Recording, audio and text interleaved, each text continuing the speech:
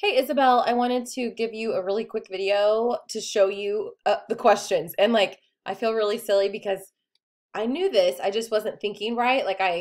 I thought you couldn't see the questions at all, but I see now what you're talking about, how it's like one, two, three, four.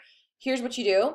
When you before you start reading the article, you have to open this teenagers who don't get enough sleep at higher risk for mental health, the article in the PDF. And oh, actually, and that was the other problem too. So when you go back into,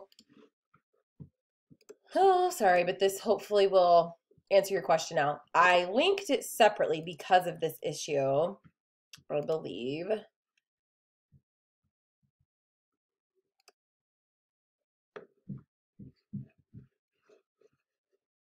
Actually, it might be in the discussion board here.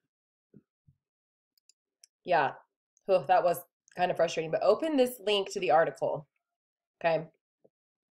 Once you have this pulled up, leave it pulled up. And these are the questions. One, two, three, four. Okay, those are the questions. So have this pulled up, and then you can go back over to the quiz, and where it just says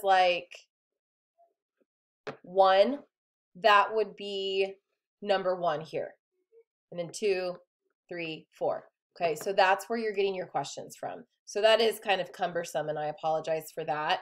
But you can open that article on the discussion board that goes along with that.